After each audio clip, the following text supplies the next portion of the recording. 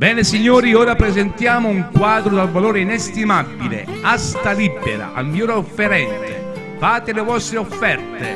Signori, le vostre offerte. È un Renoir, signori, dal valore unico e di una bellezza inimitabile. Le vostre offerte, signori. Ed ora un vaso dell'epoca Ming, un oggetto di rara bellezza che non può mancare nella vostra collezione. Le vostre offerte, signori, per un oggetto da desiderio, le vostre offerte.